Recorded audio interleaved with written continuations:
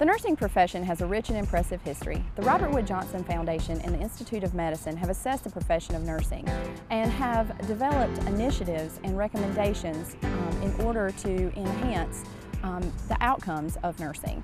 One of those initiatives is to enhance nursing leadership. As a result, the North Carolina Nurses Association have created several initiatives to address nursing leadership within the state of North Carolina. One of those initiatives is the creation of the North Carolina Nurses Association Leadership Academy, which began in 2012. As members of the North Carolina Nurses Association 2013 Leadership Academy, we thank you for your time and commitment to nursing, and thank you for all that you do as a nursing leader. Nursing leadership means that I have a passion for nursing. It's critical thinking. It's when there's no obvious solution to something.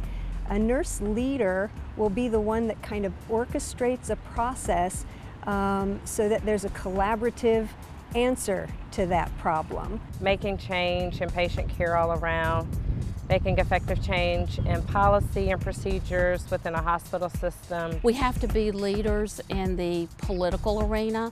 So much in North Carolina is happening at the legislative arena, and not necessarily just focused on nursing, but in healthcare in general.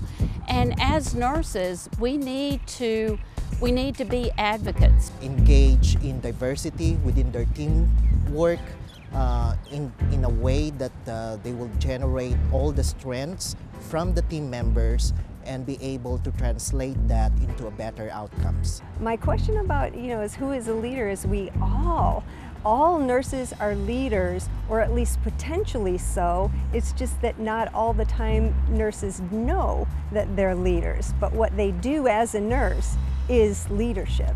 They empower nurses to do better. They promote the profession of nursing. Mentors, they're professionals, they're advocates. Good communicator and can listen to patients, to nurses, to nursing students. Both empathetic and yet courageous.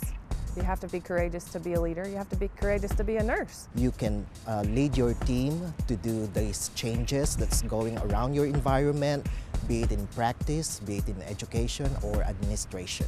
You can be an active nursing leader by listening and learning from others. To seek out opportunities to grow and develop. Staying active in healthcare and policy issues.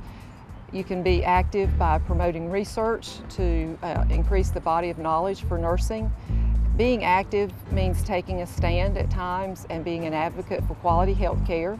Even in the political realm, staying active is sometimes speaking to legislators, senators, House members to advocate for quality health care and also to advocate for research monies to increase the body of knowledge that we have in nursing. Recognizing that you are and you have the potential to be a leader, and then categorizing some of the skills that would be essential for good leaders and practicing those, I think would be good ways to become better and more active leaders.